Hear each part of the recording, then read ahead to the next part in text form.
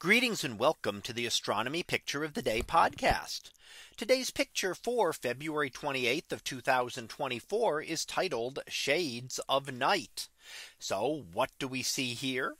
Well, here we see what looks like one image, but is actually 20 separate images put together. And you can see the banding structure here going from left to right. And each of those represents a little bit later in time. So the leftmost band is the earliest and the rightmost band is the latest. And we are looking at these as the sun is setting. So the sun would be behind the photographer here, and we're looking out to the eastern horizon as the sun is setting and the darkness is beginning to rise. And you can see that progression as you go from left to right, how the left side is a little bit brighter.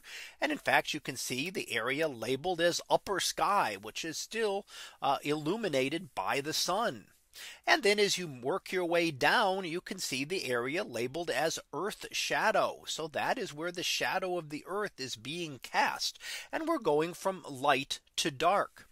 Now, it is not a very fine line here. It's not a very sharp division, simply because the Earth has an atmosphere. And because of our atmosphere, the Earth's shadow is going to be blurred out a little bit, and it doesn't make it super solid.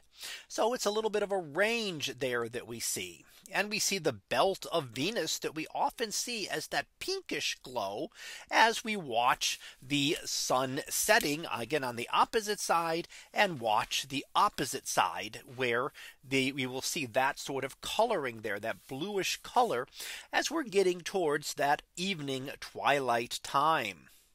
And then we actually see the horizon band labeled below, very close to the horizon. And then we can start to see as things get darker over to the right hand side here, and we start to get a little more of a reddish color, sun below the horizon, but still seeing a little bit of red coming around sort of the curvature of Earth. Now, the coloring that we see for each of these can vary a little bit. So there's not a specific region that we happen to see specific colors, but they also can depend on the specific concentration of different materials in the atmosphere that can affect the coloring that we would see in the sky.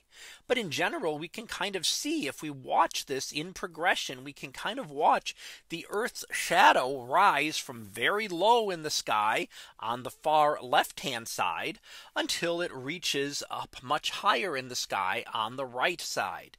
So each of those different bands, as you take a look, shows that progression from just after sunset till the middle parts of the twilight that occur. So that was our picture of the day for February 28th of 2024. It was titled Shades of Night. We'll be back again tomorrow for the next picture. So until then, have a great day, everyone, and I will see you in class.